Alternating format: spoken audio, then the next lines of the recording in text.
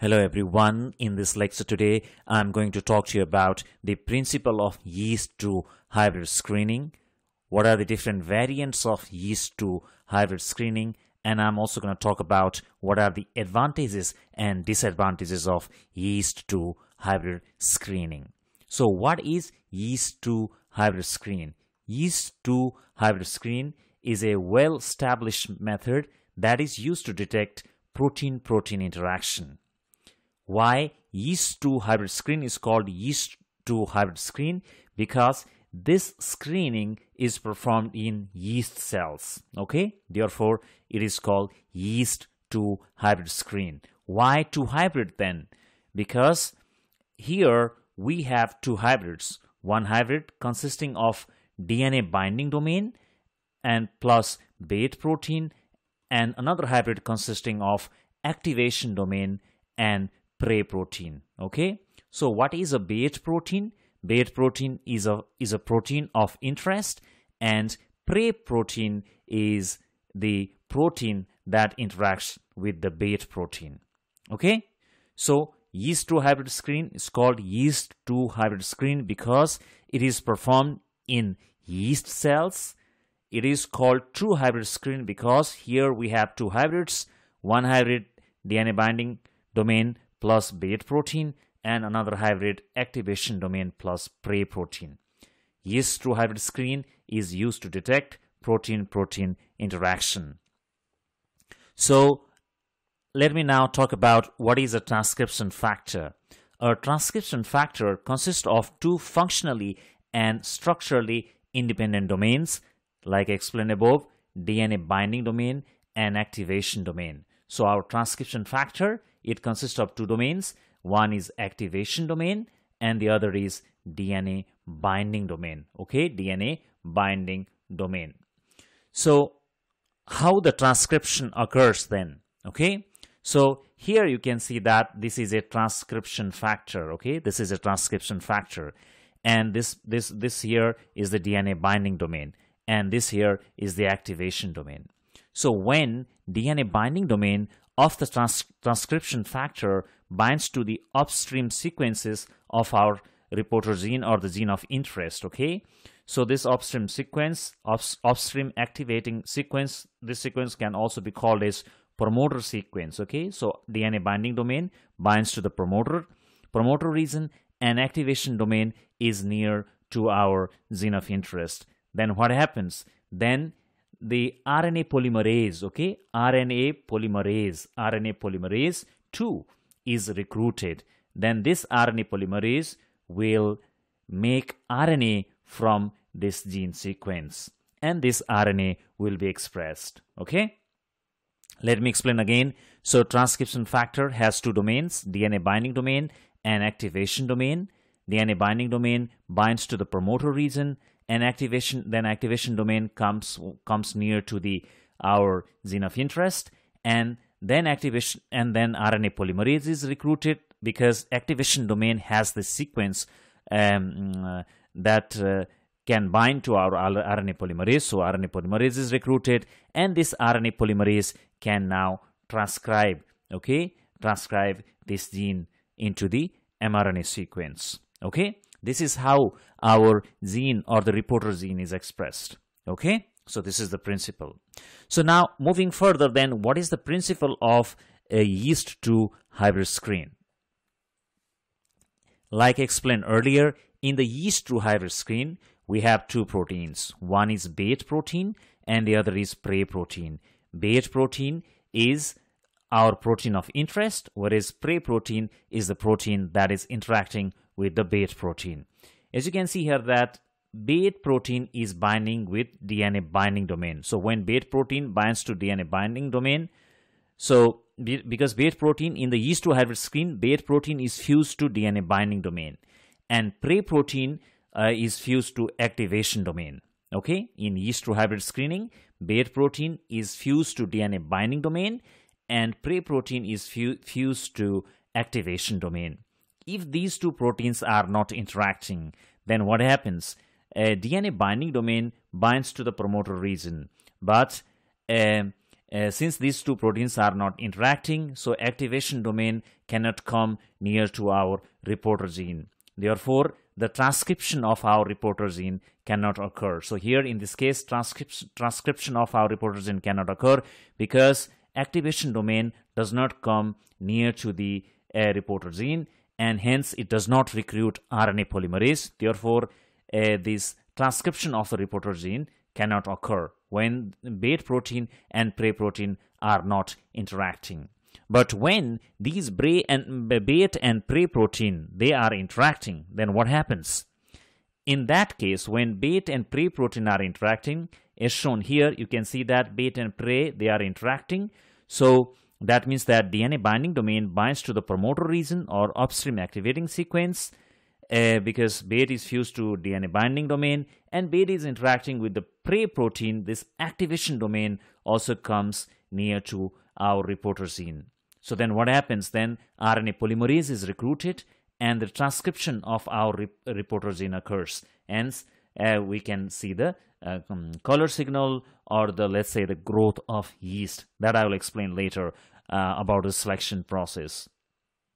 Once again, when our bait protein and prey protein, protein of interest, and its interacting partner, they are interacting. So what happens? DNA binding domain binds to promoter region and activation domain comes near to our reporter gene, and hence the RNA polymerase is recruited and transcription of our reporter gene occurs. Okay, so this is the principle of Yeast-2 hybrid screening. But here in this case, when the bait and prey protein, they were not interacting, so only DNA binding domain bound to the promoter region, but activation domain did not come near to our reporter gene. Okay, hence it could not make a complete transcription factor. But here in this case, it is a complete transcription factor. DNA binding domain is binding to promoter region and activation domain is near to our reporter gene, and hence RNA polymerase is recruited and the transcription of the reporter gene occurs. Okay, so now moving further, so how is the selection done then? So our reporter gene, it can be our reporter gene. What can be the reporter gene? Okay, reporter gene can be some essential amino acids. Okay, some essential amino acids. It can be some essential amino acids, or Yeast-2 hybrid selection can also be done with a color reaction. Okay, so the reporter gene can show some color also. Okay, so here, as you can see that in this plate, the yeast has grown, which means that there has been interaction between bait protein and the prey protein. That's why the yeast has grown, because when there was interaction, only then the transcription of a reporter gene occurred. But if the bait and prey protein, if they are not interacting, the yeast cannot grow. Okay, so here the yeast did not grow, but here in this case yeast grew. Okay, but here yeast did not grow. So what does it mean? It means that our bait and prey protein, it can be protein A and protein B, they interacted in this case, but here our bait and prey protein, they did not interact.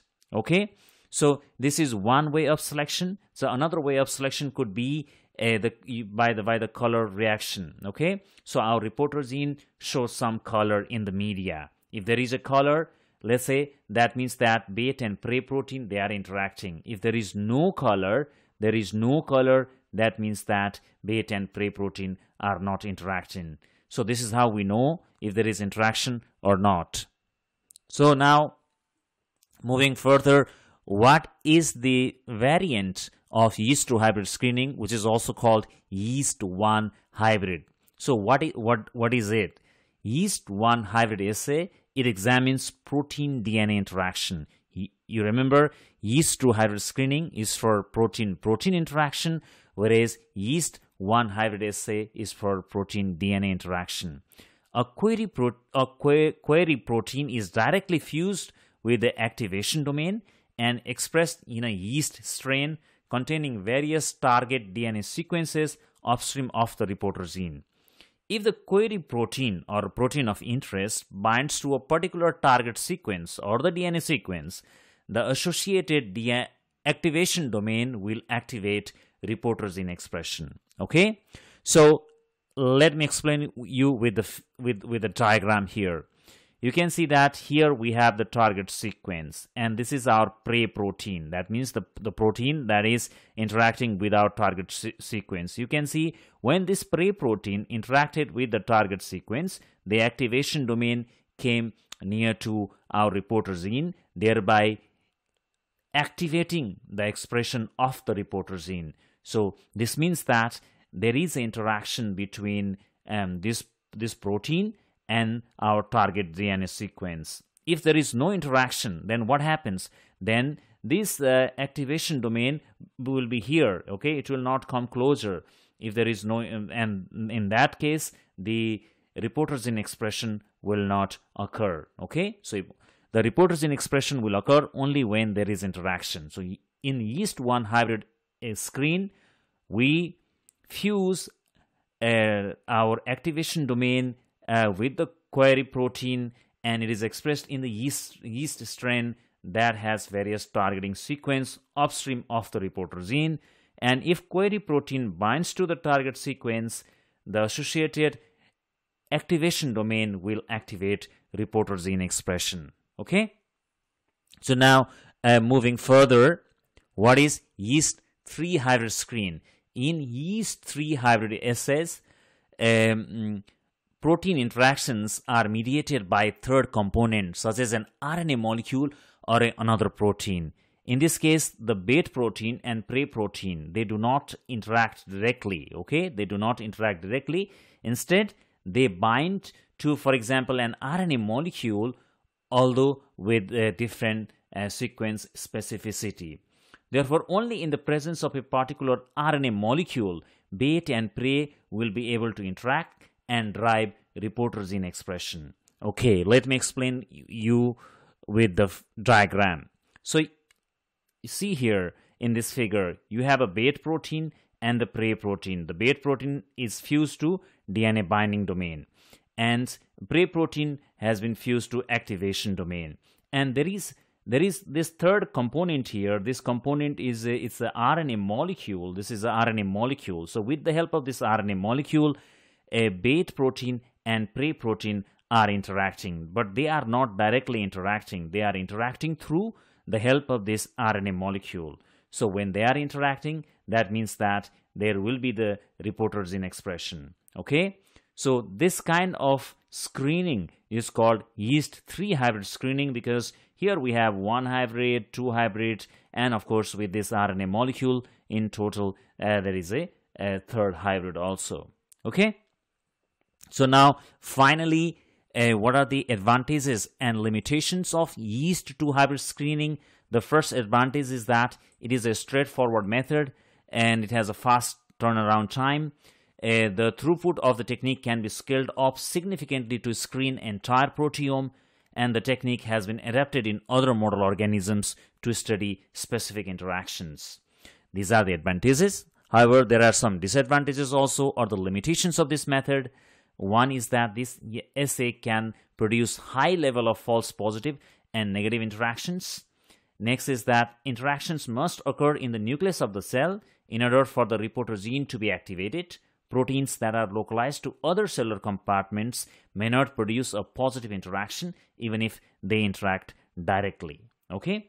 Third point is that the fusion of activation domain and DNA binding domains to query proteins may affect the query protein function in vivo. Okay, basically this fusion with these domains may affect the expression of the protein in vivo.